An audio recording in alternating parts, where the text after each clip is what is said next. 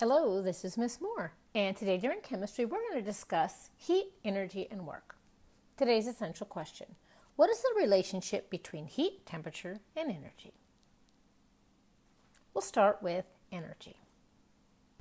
So energy is the capacity to do work or produce heat. Potential energy is energy due to composition, meaning makeup, or position, like where it is relative to something else. So you can think of potential energy as stored energy or energy ready to use. Kinetic energy is energy due to motion. And kinetic energy depends on the mass and velocity. And velocity is speed in a particular direction. So kinetic energy depends on the mass and the velocity of an object. Okay? And here it is in a mathematical representation. Kinetic energy equals 1/2 of m, which is mass, times velocity squared. So looking at this mathematical relationship, we can see that if something has either a greater mass or a greater velocity, or I guess both, that object will have a greater kinetic energy. And our last energy comment for now is the law of conservation of energy. So energy can be converted from one form to another, but it cannot be created or destroyed. So the amount of energy you start with is how much you end with. Now the energy could change, right? It could change to thermal energy, potential energy, kinetic energy. But if you sum all of that energy together, you're going to end up with the same amount of energy you started with. All right, quick overview of heat. Heat is the transfer of energy between two objects due to a temperature difference. Okay, heat is not actually matter. It's the transfer of energy. And the transfer of energy is due to a temperature difference. So if you put two objects near each other or touching each other, heat energy will transfer from the warmer object, the one with more kinetic energy, to the cooler object, the one with less kinetic energy. So in chemistry, heat is symbolized by a Q and has the units joules, sometimes kilojoules. Okay. When heat leaves the system in an exothermic reaction, it's leaving our system, the Q is going to be negative. Conversely, if heat enters the system during an endothermic reaction, we're going to end up with a positive Q. And that should conceptually make sense, right? If remember when we're talking about system and surround, when we're focused on the system, when we're looking at the heat, as heat leaves, obviously we're going to be subtracting it out, and as heat enters, we're going to be adding it back in.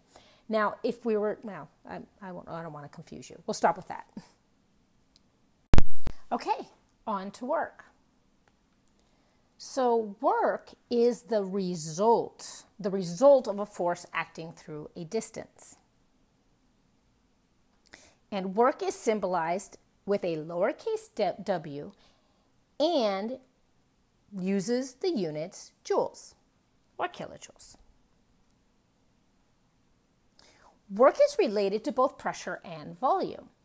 And this is an equation you're going to want to know because it is not on your AP chemistry handout. And that is W equals negative P delta V, or work equals negative pressure times the change in volume. You will also want to be familiar with this unit conversion, which is 1 liter ATM equals 101.3 joules. Why do you need to know that? Well, I just told you that the unit for work is joules. However, when we multiply pressure and volume, we end up with the units liter ATM. If we want the work in joules, we'll have to do this unit conversion there. All right, on to the last topic, energy, heat, and work. So we'll start with internal energy, which is represented by capital E. So internal energy of a system is the sum of all of the energies of that system. Okay? And we can calculate the change in the internal energy of a system using the equation delta E for change in energy equals energy final minus energy initial. Okay, think about this for a minute. We can have a change in energy without creating or destroying energy, right? Because we're talking about the internal energy of the system, okay? So the energy in the system can change, and the energy of the surround can change, but the total energy is going to stay the same, okay? So when we're talking about delta E here, we're talking about the energy of the system, okay? So when a system loses energy, the change in energy is going to be negative, right? Now, keep in mind that the energy of the surround is now going to be positive. Okay? When a system gains energy, the change in energy of the system, or the delta E, is going to be positive. Conversely, the change in the surround is going to be negative because that's where the energy is coming from. Okay, internal energy is related to heat and work. So energy, heat, and work. How are they related? Well, we got a formula here. Delta E equals Q plus W. Or we could write that as internal energy equals heat plus work. Okay? So that's all the information we have. Oh, wait. Before I say that, you need to know this. All right, now let's try a practice problem. All right, let's do an energy, heat, and work practice problem. Here we go. In a refrigeration system, the refrigerant gas absorbs 21.39 kilojoules of energy while expanding against a 0.278 atmosphere pressure from a volume of 0.0423 liters to 1.876 liters. What is the energy change of the gas? All right, let's go through this and look at all the numbers and units and figure out what kind of information we got here. All right, so we have the refrigerant gas absorbs 21.39 kilojoules of energy. Well, what in the world is that? Well, that's going to be our Q. Why is it our Q? Well, remember the definition of heat. Heat is the transfer of energy, and here we've got something absorbing energy, which means it's our Q, or our heat. So we have Q equals 21.39 kilojoules. All right, what other information do they have here? Well, we've got 0.278 atmospheres of pressure. Well, it tells us directly what that is. So our pressure is 0.278 atmospheres.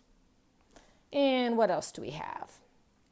We have two volumes, initial volume and a final volume. So volume initial is 0.0423 liters, and our volume final is 1.876 liters. And it asks us for the energy change, which is our delta E, which is what we don't know. All right, let's jot down our two equations and see what we can do from there.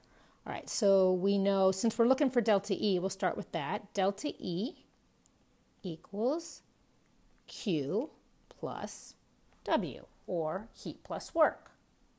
And it looks like we don't have enough information to solve that problem, right? Because we've got our Q and our delta E, but we don't know work. So work equals negative pressure times delta V. So it looks like the very first thing we need to do here is solve for work so that we can then solve for the change in energy.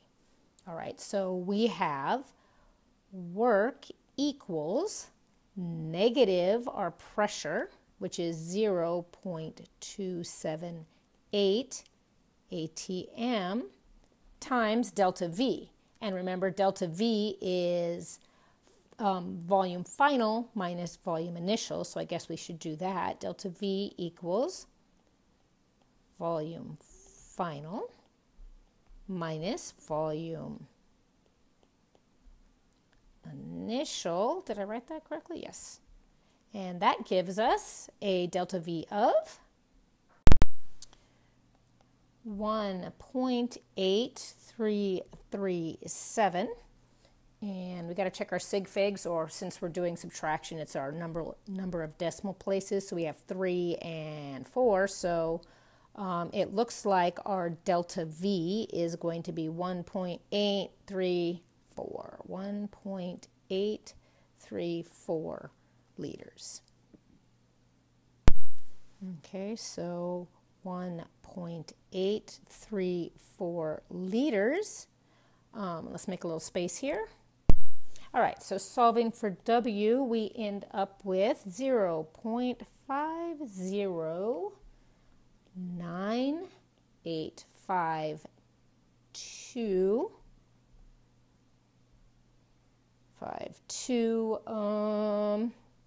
ATM liters.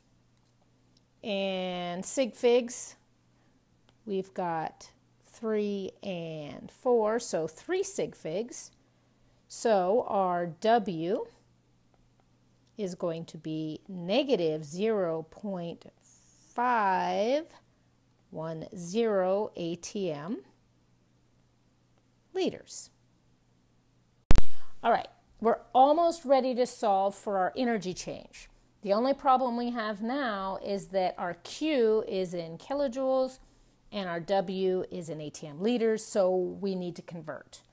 So let's do that real quick. We'll be using the equality 1 liter ATM equals 101.3 joules. All right, so we have our work is negative 0.510 liter ATM over 1. So we'll have 1 liter ATM on the bottom, so our units cancel out.